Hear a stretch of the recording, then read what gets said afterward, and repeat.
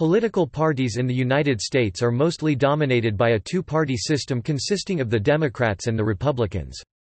Though the United States Constitution has always been silent on the issue of political parties since at the time it was signed in 1787 there were no parties in the nation.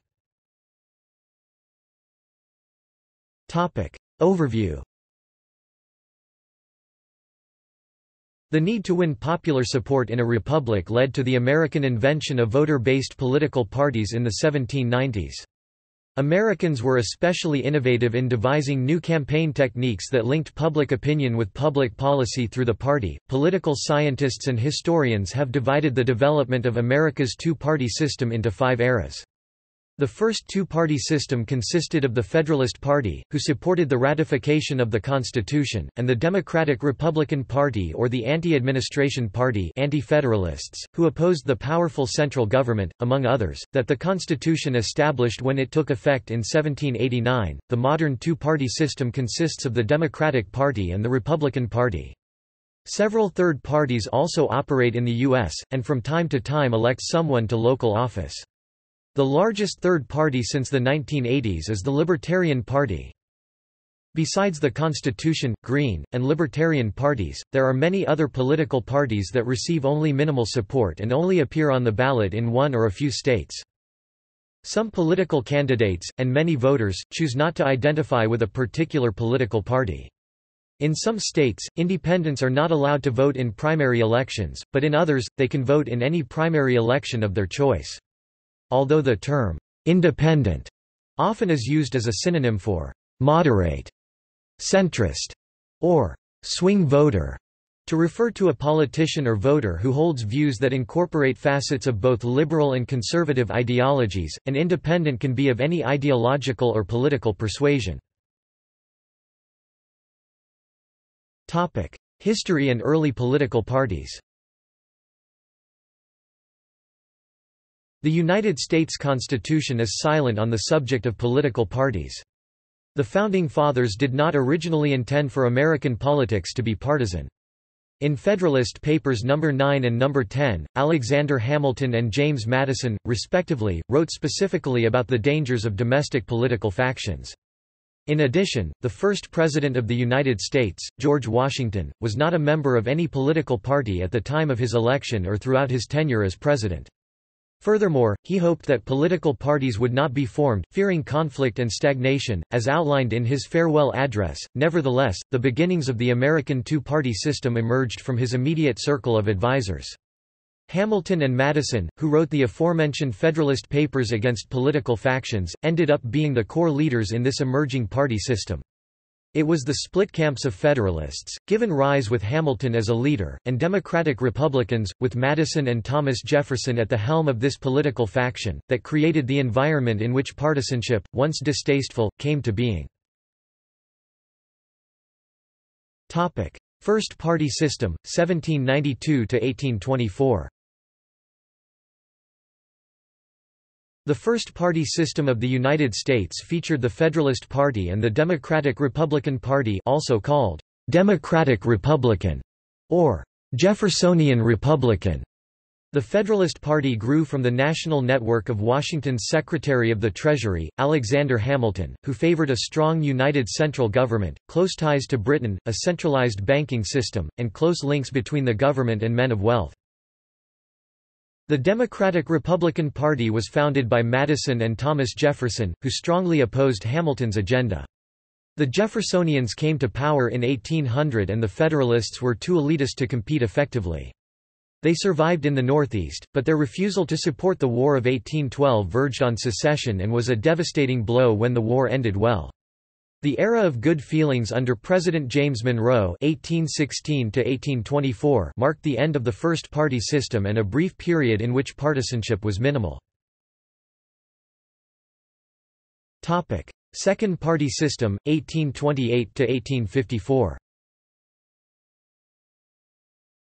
The second-party system operated from about 1828 to 1854, following the splintering of the Democratic-Republican Party. Two major parties dominated the political landscape, the Whig Party, led by Henry Clay, that grew from the National Republican Party, and the Democratic Party, led by Andrew Jackson. The Democrats supported the primacy of the presidency over the other branches of government, and opposed both the Bank of the United States as well as modernizing programs that they felt would build up industry at the expense of the taxpayer. The Whigs, on the other hand, advocated the primacy of Congress over the executive branch as well as policies of modernization and economic protectionism. Central political battles of this era were the Bank War and the spoils system of federal patronage. The 1850s saw the collapse of the Whig Party, largely as a result of decline in its leadership and a major intra-party split over slavery as a result of the Compromise of 1850. In addition, the fading of old economic issues removed many of the unifying forces holding the party together. Third party system, 1854 to 1890s. The third-party system stretched from 1854 to the mid-1890s, and was characterized by the emergence of the anti-slavery Republican Party nicknamed GOP for Grand Old Party, which adopted many of the economic policies of the Whigs, such as national banks, railroads, high tariffs, homesteads and aid to land-grant colleges. Civil War and Reconstruction issues polarized the parties until the Compromise of 1877, which ended the latter. Thus both parties became broad-based voting coalitions and the race issue pulled newly enfranchised African Americans freedmen into the Republican Party while white Southerners redeemers joined the Democratic Party. The Democratic coalition also had conservative pro-business Bourbon Democrats, traditional Democrats in the North, many of them former Copperheads, and Catholic immigrants, among others. The Republican coalition also consisted of businessmen, shop owners, skilled craftsmen, clerks, and professionals who were attracted to the party's modernization policies. Fourth Party System, 1896 to 1932. The Fourth Party System, 1896 to 1932, consisted of the same interest groups as the Third Party System, but saw major shifts in the central issues of debate. This period also corresponded to the Progressive Era, and was dominated by the Republican Party. It began after the Republicans blamed the Democrats for the Panic of 1893, which later resulted in William McKinley's victory over William Jennings Bryan in the 1896 presidential election. The central domestic issues changed to government regulation of railroads and large corporations, trusts, the protective tariff, the role of labor unions, child labor, the need for a new banking system, corruption in party politics, primary elections, direct election of senators, racial segregation, efficiency in government, women's suffrage, and control of immigration. Most voting blocs continued unchanged, but some realignment took place, giving Republicans dominance in the industrial Northeast and new strength in the border states. Historians have long debated why no Labour Party emerged in the United States, in contrast to Western Europe. Fifth and Sixth Party Systems, 1933–present. The Fifth Party System emerged with the New Deal coalition beginning in 1933. The Republicans began losing support after the Great Depression, giving rise to Democratic President Franklin D. Roosevelt and the activist New Deal. They promoted American liberalism, anchored in a coalition of specific liberal groups, especially ethno-religious constituencies Catholics, Jews, African Americans, white Southerners, well-organized labor unions, urban machines, progressive intellectuals, and populist farm groups. Opposition Republicans were split between a conservative wing, led by Ohio Senator Robert A. Taft, and a more successful moderate wing exemplified by the politics of Northeastern leaders such as Nelson Rockefeller, Jacob Javits, and Henry Cabot Lodge. The latter steadily lost influence inside the GOP after 1964. Experts debate whether this era ended and a sixth party system subsequently emerged in the mid-1960s when the New Deal coalition died, the early 1980s when the Moral Majority and the Reagan coalition were formed, the early 1990s when Third Way emerged among Democrats, the mid-1990s during the Republican Revolution, or if the fifth system continues in some form to the present. Since the 1930s, the Democrats positioned themselves more towards liberalism while the conservatives increasingly dominated the GOP. However, new voter coalitions emerged during the latter half of the 20th century, with conservatives and the Republicans becoming dominant in the South, rural areas, and suburbs, while liberals and the Democrats increasingly started to rely on a coalition of African Americans, Hispanics and white urban progressives. Minor parties and independents. Although American politics have been dominated by the two-party system, several other political parties have also emerged throughout the country's history. The oldest third party was the Anti-Masonic Party and was formed in upstate New York in 1828. The party's creators feared the Freemasons, believing they were a powerful secret society that was trying to rule the country in defiance of Republican principles. Modern U.S. political party system.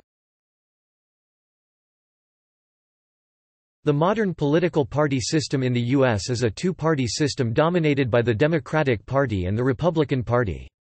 These two parties have won every United States presidential election since 1852 and have controlled the United States Congress to some extent since at least 1856. The two major parties. Democratic Party. The Democratic Party is one of two major political parties in the U.S. founded as the Democratic-Republican Party in 1792 by Thomas Jefferson and James Madison. It is the oldest extant voter-based political party in the world. The Democratic Party at its founding supported a different set of issues than it presently supports. From its founding until the mid-20th century, the Democratic Party was the dominant party among white Southerners, and as such, was then the party most associated with the defense of slavery. However, following the Great Society under Lyndon B. Johnson, the Democratic Party became the more progressive party on issues of civil rights, while losing dominance in the Southern states to the Republicans. The Democratic Party since 1912 has positioned itself as the liberal party on domestic issues. The economic philosophy of Franklin D.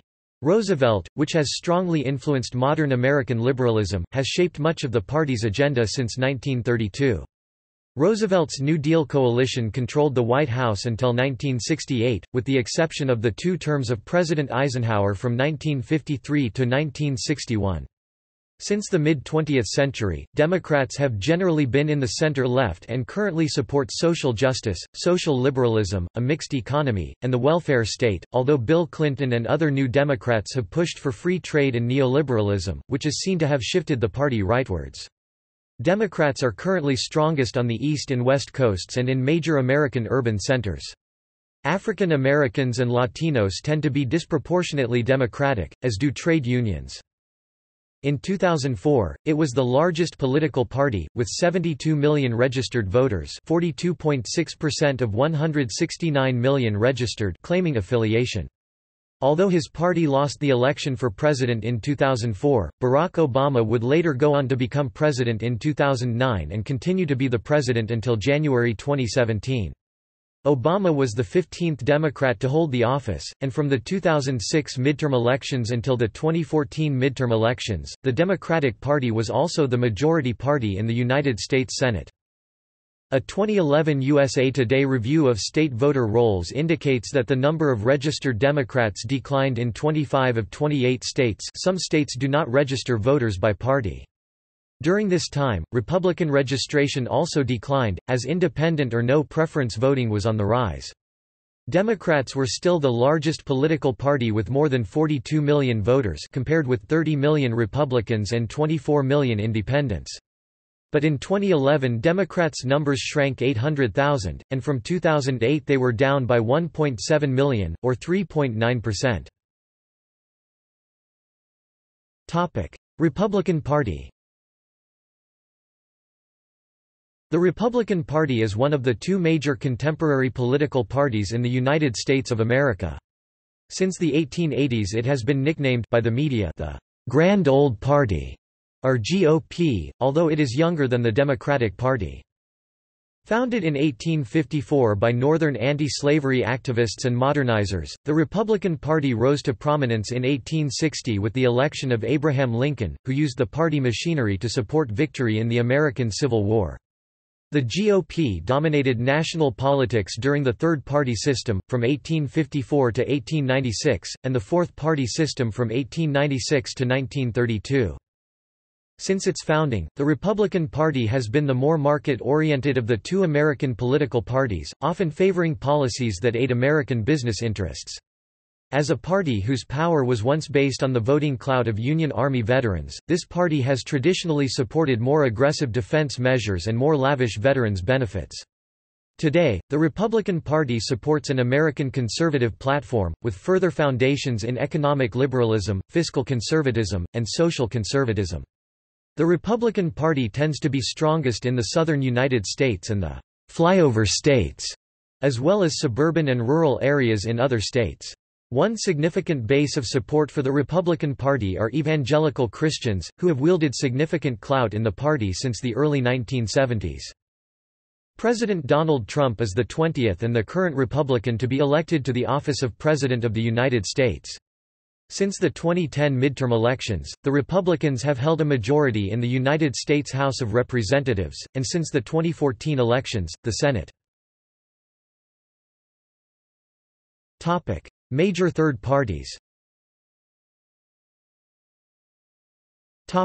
Libertarian Party.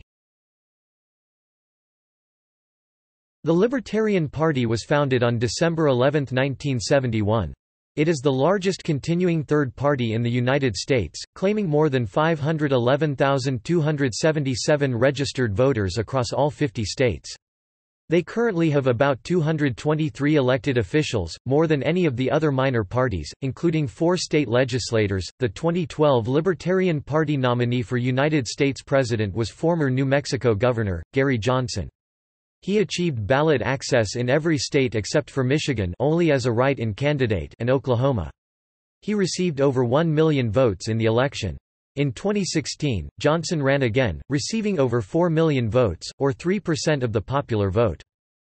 The Libertarian Party's core mission is to reduce the size, influence and expenditures of all levels of government. To this effect, the party supports minimally regulated markets, a less powerful federal government, strong civil liberties, drug liberalization, separation of church and state, open immigration, non-interventionism and neutrality in diplomatic relations, free trade and free movement to all foreign countries, and a more representative republic. As of 2016, it is the third largest organized political party in the United States. Green Party. In the United States, the Green Party has been active as a third party since the 1980s. The party first gained widespread public attention during Ralph Nader's second presidential run in 2000.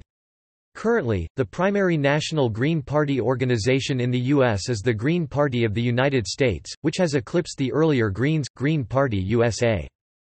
The Green Party in the United States has won elected office mostly at the local level. Most winners of public office in the United States who are considered Greens have won nonpartisan ballot elections, that is, elections in which the candidates' party affiliations were not printed on the ballot. In 2005, the party had 305,000 registered members in the District of Columbia and 20 states that allow party registration. During the 2006 elections, the party had ballot access in 31 states. In 2017, Ralph Chapman, a representative in the Maine House of Representatives, switched his association from unaffiliated to the Green Independent Party. The United States Green Party generally holds a left-wing ideology on most important issues. Greens emphasize environmentalism, non-hierarchical participatory democracy, social justice, respect for diversity, peace and nonviolence. As of 2016, it is the fourth largest organized political party in the United States. Constitution Party. The Constitution Party is a small national, conservative political party in the United States. It was founded as the U.S. Taxpayers' Party in 1992 by Howard Phillips. The party's official name was changed to the Constitution Party in 1999, however, some state affiliate parties are known under different names. The Constitution Party is strongly pro-life, i.e. opposed to abortion, and supports gun rights, and restrictions on immigration. It calls for protectionist trade policies. In 2006, Rick Jor of Montana became the first Constitution Party candidate elected to a state-level office, though the Constitution Party of Montana had disaffiliated itself from the National Party a short time before the election. In 2010, former Congressman Tom Tancredo was the Constitution Party candidate for governor of Colorado, coming in second with 617,030 votes, 36.4%, and ahead of the Republican candidate, Dan Mays, with 11.1%. The Constitution Party's 2012 presidential nominee was former Congressman Virgil Goode of Virginia. Tennessee attorney Darrell Castle was the 2016 Constitution Party nominee for President of the United States, and Scott Bradley of Utah was the nominee for Vice President. As of 2016, it is the fifth largest organized political party in the United States. Issues. Because American political parties are more loosely organized than those in other countries, not all members of a party subscribe to all of the officially held positions in their respective party's platform. The usual degree of variation generally is higher for the larger parties. Party members may hold different views on legislation to be enacted at the state or federal levels, and an elected official once in office may act contradictory to many of his or her party's positions. This has led to terms such as Republican in name only. Furthermore, the modern American political spectrum, and the usage of left-right politics, differs from the rest of the world. For example, the Democratic Party, the primary left-of-center party in the country, generally supports a social liberal position rather than a social democratic one. References. Further reading. Critchlow, Donald T. American Political History, A Very Short Introduction 2015. Dinkin, Robert J. Campaigning in America, A History of Election Practices. Greenwood 1989. Foley, Edward B. Ballot Battles, The History of Disputed Elections in the United States, Oxford University Press, 2016, XIV, 479 pp. Klepner, Paul, ed. The Evolution of American Electoral Systems 1981. Experts review the first to fifth party systems. Schlossman, Daniel. When Movements Anchor Parties, Electoral Alignments in American History, Princeton University Press, 2015, XIV, 267 pp. Schlesinger, Jr., Arthur Meyer ed. History of American Presidential Elections, 1789–2000, various multivolume editions, latest as 2001. For each election includes history and selection of primary documents. Essays on some elections are reprinted in Schlesinger, The Coming to Power, Critical Presidential Elections in American History 1972. Schlesinger, Arthur Meyer, Jr. ed. History of U.S. Political Parties 1973, multivolume. Schaeffer, Byron E. and Anthony J. Badger, eds. Contesting Democracy, Substance and Structure in American Political History, 1775–2000 2001, collection of new essays by specialists on each time period. Includes, "State Development in the Early Republic, 1775–1840", by Ronald P. Formisano. The Nationalization and Racialization of American Politics, 1790–1840", by David Waldstreicher. To one or another of these parties every man belongs, 1820–1865, by Joel H. Silby. Change and Continuity in the Party Period, 1835–1885, by Michael F. Holt. The Transformation of American Politics, 1865–1910, by Peter H. Argersinger. Democracy, Republicanism, and Efficiency, 1885–1930, by Richard Jensen. The Limits of Federal Power and Social Policy, 1910–1955, by Anthony J. Badger. The Rise of Rights and Rights Consciousness, 1930–1980, by James T. Patterson, Brown University, and Economic Growth, Issue Evolution, and Divided Government, 1955–2000, by Byron E. Schaeffer.